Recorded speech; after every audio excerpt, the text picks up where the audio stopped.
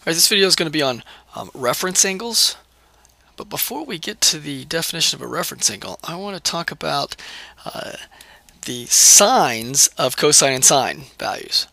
Alright, so remember when you have an angle, say it's up here in quadrant 1, right, and this is your angle, then your R value, remember, is always going to be positive. Right, for no matter where your angle is at, your R is always positive.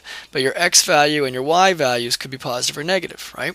So if you're in quadrant 1, your X value is positive, your Y value is positive. And since cosine is defined to be X divided by R, cosine is positive. The value of the cosine is positive. And if and the sine value of your angle is also positive because sine is defined to be Y over R. Right? So if your angle is in quadrant 1, if any angle is between 0 and 90 degrees, both the cosine value and the sine value are both positive numbers.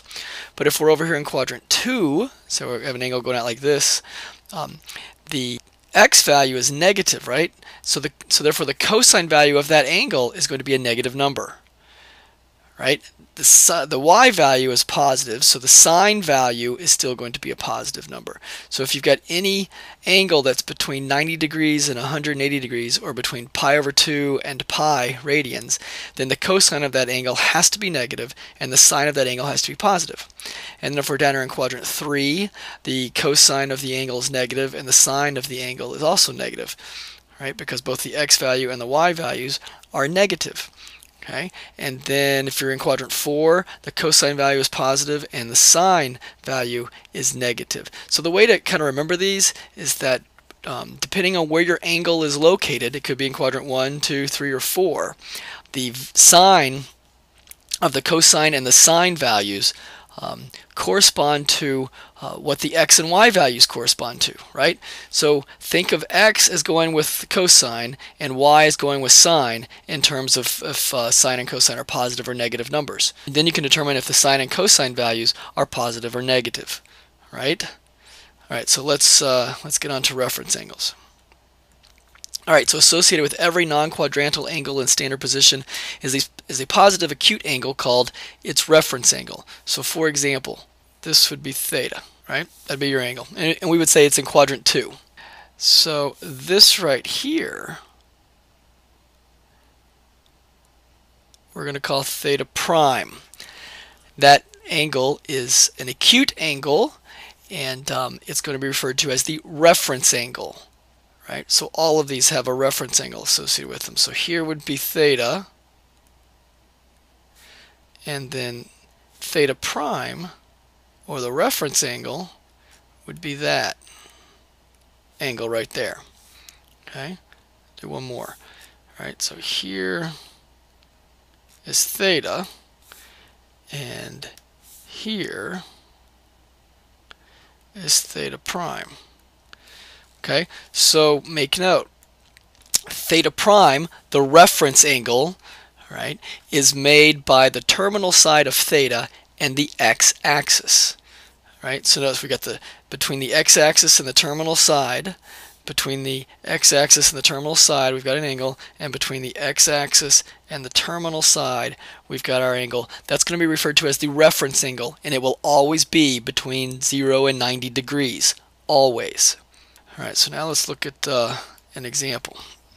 Alright, so find the reference angle of 212 degrees. Well, what quadrant is 212 degrees in? So you kind of picture where 212 would be. So this would be 180, this would be 270, so we're over here somewhere. Right? That's 212 degrees.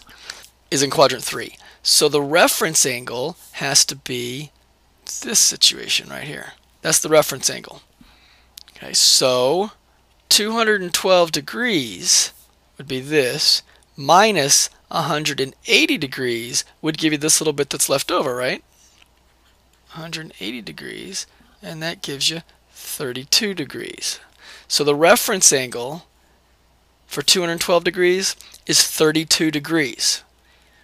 Right? In this case, you found it because we're in quadrant 3, so you have to do all of the angle minus 180, and that would leave you what's left over. Okay, so what if we had, say, 2 pi over 3?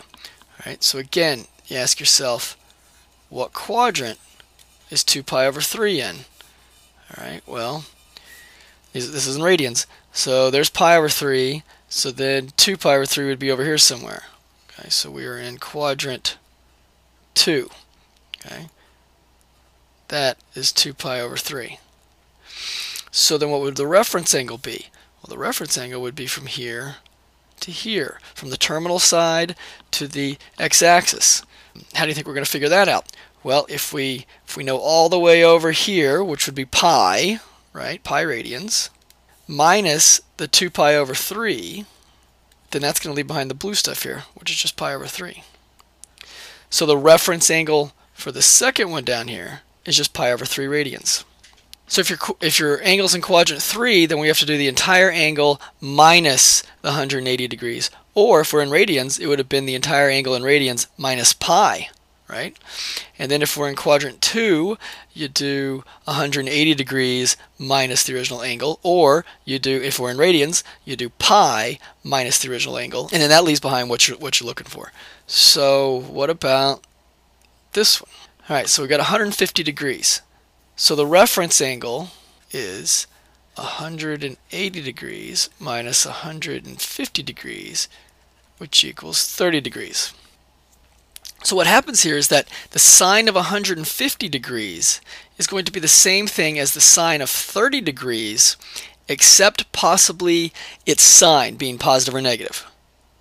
Right? So for example, since the sine of 30 degrees is equal to a half, right? Then we go over and we say, all right, so the sine of 150 degrees, well, that also has to equal a half because we're in quadrant 2. Your angle is in quadrant 2, and sine of any angle that's in quadrant 2, the sine value is a positive number. As opposed to, say, let's do the cosine. Cosine of 30 degrees is the square root of 3 over 2. So the cosine of 150 degrees, well, since we're in quadrant 2, cosine's negative in quadrant 2, it's negative the square root of 3 over 2. See what I'm getting at? We can find the sines and cosines of angles larger than 90 degrees by using the reference angle, which will be an angle that's less than 90 degrees, and then just knowing what quadrant that our angle is located in. Okay, so since we were in quadrant 2 here, sine's positive, cosine's negative, so the sine of 150 degrees was a positive 1/2, and the cosine of 150 degrees was negative the square root of 3 over 2. All based on the knowledge that we knew what the sine of the reference angle was and the cosine of the reference angle was. All right, try this one. So we got 5 pi over 3. Reference angle is what? Well, all the way around the circle would be 2 pi minus 5 pi over 3 leaves behind pi over 3, right? Because this is 6 pi over 3. So 6 pi over 3 minus 5 pi over 3 leaves us pi over 3. So the reference angle is pi over 3. So since sine of pi over 3 is equal to square root of 3 over 2, the sine of 5 pi over 3 is equal to, since our angle's in quadrant 4, the value of sine is a negative number, so it would be negative the square root of 3 over 2. Since the cosine of pi over 3 is equal to a half, then the cosine of 5 pi over 3 is equal to, well, we notice that we're in quadrant 4, and cosine is a positive number in quadrant 4, so it's the same thing as the cosine of pi over 3, which is a half.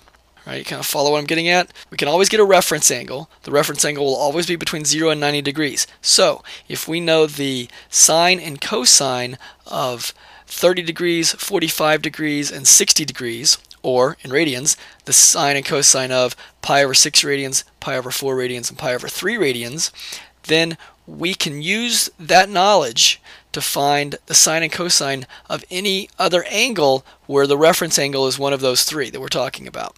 Okay, pi over 3, pi over 6, pi over 4. Provided that we also know what quadrant that our angle is. And that goes back to the very first thing. Know that if you're whatever quadrant you're in, the value of sine or cosine will be positive or negative. All right, that's it. Study well. Please let me know if you have any questions.